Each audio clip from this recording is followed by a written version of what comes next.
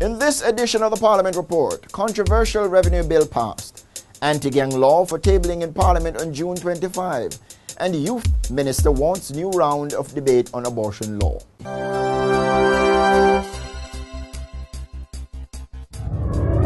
The government used its superior numbers in Parliament on June 19 to push through a revenue bill that the parliamentary opposition described as a spy law.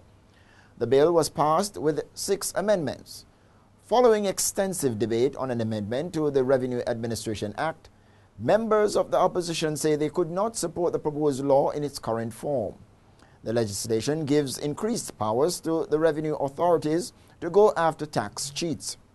Members of the parliamentary opposition called for a divide, and when the votes were counted, 20 government members said yes to the passage of the bill, while 13 members on the opposition benches said no. 29 members were absent.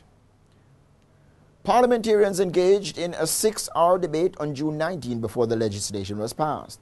In his contribution to the debate, opposition leader Andrew Holness said the bill creates an espionage operation in the Revenue Department. According to Holness, under the proposed law, the Commissioner General may enter into a contract with anyone to obtain information on tax dodgers. However, this provision in the bill was amended to restrict the sharing of information to public bodies only. The long-awaited anti-gang legislation is to be tabled in Parliament before the end of June. National Security Minister Peter Bunting told his parliamentary colleagues on June 19 that the Legislative Committee of Cabinet on Tuesday approved the bill. The anti-gang bill, officially titled the Criminal Justice Suppression of Organized Criminal Groups Act, is aimed at suppressing and disrupting organized criminal enterprises. In his contribution to the sectoral debate, Bunting said the bill would amend existing laws, and the DNA bill is expected to be tabled in Parliament within 2 months. Bunting told lawmakers that his ministry was awaiting responses from the Attorney General's Department and the Legal Reform Department on the proposed legislation. The legislation is aimed at empowering the relevant authority to provide for the taking of DNA samples from persons arrested in relation to specified offenses. At the same time, the Trafficking in Persons Act, which was tabled in Parliament earlier in June, will be passed before the House rises for the summer recess. Minister of Youth and Culture Lisa Hanna has indicated that the time has come for Jamaica to review the illegality of abortion.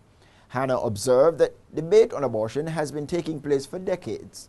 Noting that abortion is still illegal in Jamaica, the youth minister says a woman's right to choose whether or not to keep her pregnancy is exercised only by those who can afford a private doctor. She noted that the law which prohibits abortion is archaic, and debate on whether to change the statute has been taking place for the last 38 years. Currently, the law makes abortion illegal except in some cases of medical emergency.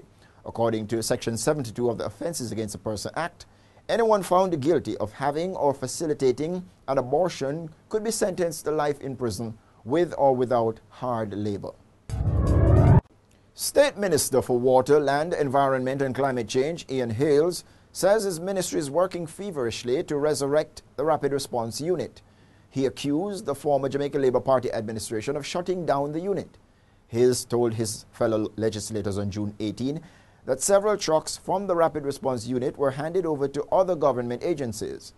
The state minister, who was making his contribution to the sectoral debate in Parliament, said the unit now has 26 of the 100 trucks that were in its fleet. Hales argued that the poor decision to scrap the unit was brought into sharp focus earlier this year when the country, particularly farmers, experienced one of the worst droughts in recent memory. The Rapid Response Unit was created as an emergency facility to provide water on a temporary basis to communities affected by severe drought. Discussing plans to transform the unit this year, Hales said he would be leading a team to develop an effective and strategic business plan for rapid response. First-term Member of Parliament for Western St. Mary, Jolan Silvera, has argued that productivity in the agricultural sector should not be driven by preferential tariff incentives.